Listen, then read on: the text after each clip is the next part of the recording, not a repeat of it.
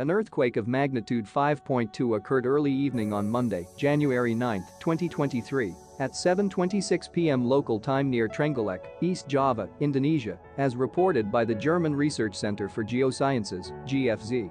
According to preliminary data, the quake was located at an intermediate depth of 70 kilometers. The exact magnitude, epicenter, and depth of the quake might be revised within the next few hours or minutes as seismologists review data and refine their calculations, or as other agencies issue their report. A second report was later issued by the Citizen Seismograph Network of Raspberry Sheikh, which listed it as a magnitude 5.2 earthquake as well.